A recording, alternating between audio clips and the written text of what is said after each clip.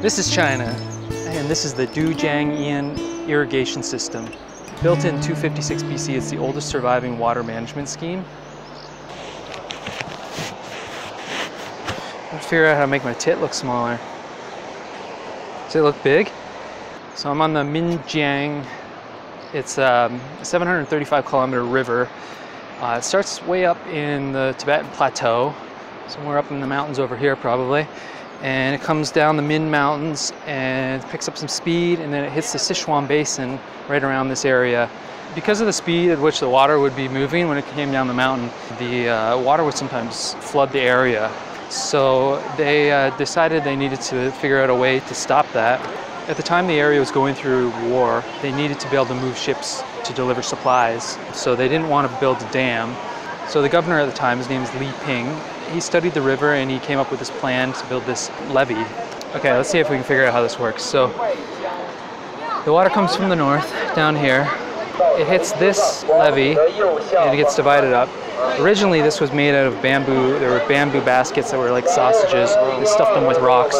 Right here in front of this sad panda is the bamboo baskets with the rocks in it. This is how the levee was constructed originally.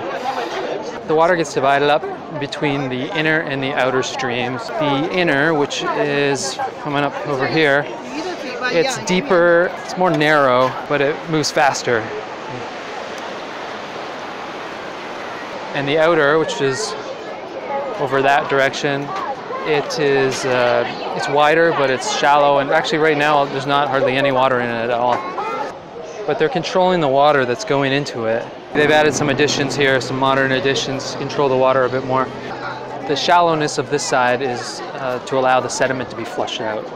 Okay, let's go further south and see what happens to the water after it gets split off. So this is the southern end, and as you can see, it's pretty dry. It's very dry. So where'd all that water go? Well, it's being blocked off by this thing, which is a modern addition. The water is being redirected to provide water for farm fields. So this is Bottleneck Channel. This is the start of the irrigation system. The water, all the water that's being redirected here, it was never a channel here. It's really the most impressive part of the whole process, because to get this water to go through here, they had to blow through this mountain. This is, I guess it's called Mount Wulei, and this was back like over 2,000 years ago when they didn't have gunpowder, so they couldn't just dynamite their way through it. They had to literally like set fires and cool it down with water, set fires, cool it down with water, and just keep putting pressure on the rock until it cracked, and then they would just remove the boulder. But that process, it took about 8 years to do, to clear out this area and to free the water through. It's pretty crazy. All right, I'm gonna wrap this video up here as we're waiting for some wontons to show up. Obviously, it was a huge success. The water here is spread out across Sichuan province. It actually covers 5,300 square kilometers, so it's a huge area that it irrigates. And it helped Sichuan become one of the most agriculturally productive places in all of China. Somebody's watching me, staring at me. I don't like it. 谢谢.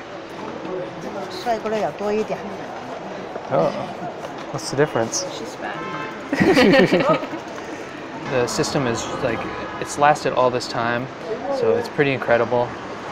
The Japanese were actually told to bomb it, and they couldn't find it. They couldn't figure out what they were supposed to bomb, because I think they assumed there'd be a dam. And it survived a really big earthquake. I think it was a solid 2 minutes of ground shaking. They felt it all the way in Shanghai, so it was a big, massive earthquake.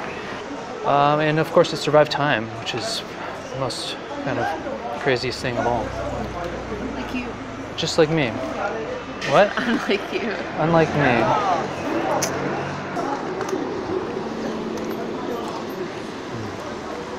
The sesame is for the. Okay, I'm out.